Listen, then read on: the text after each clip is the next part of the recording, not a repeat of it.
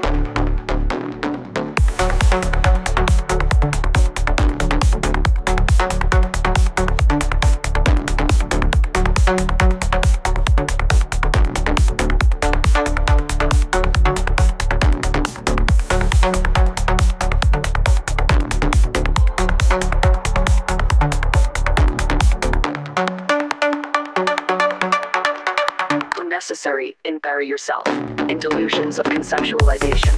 Oh, you don't know you are a fool, making the world play you out. Approximations of consensual reality are necessary inasmuch as all models may be useful, but most of them are wrong. The map is not the territory, nor the map anything else but a token of what was perceived. Whatever you find is a duxa, as all models may be useful, most of them are wrong.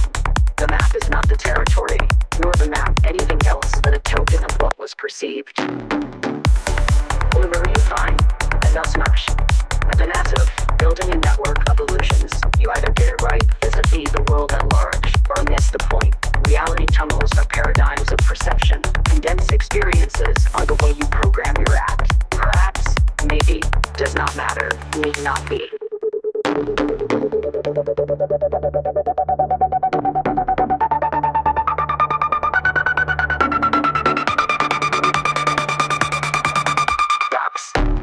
Maybe does not matter, need not be.